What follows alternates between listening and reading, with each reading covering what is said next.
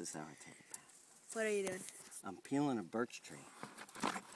For what are you going to use all this birch bark for?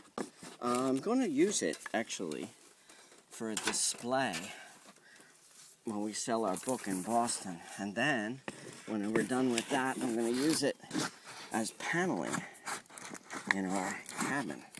So what's that little tool you're using there?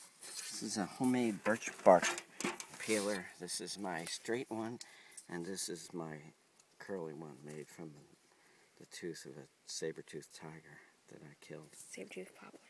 Well, no, serviceberry, actually. Very hard wood. And this, I forget what kind of wood this is. I think it's serviceberry, too. And you use them as kind of peelers? Yeah.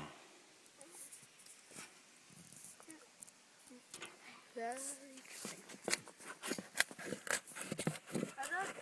As I get around the tree, I have to use the curlier one.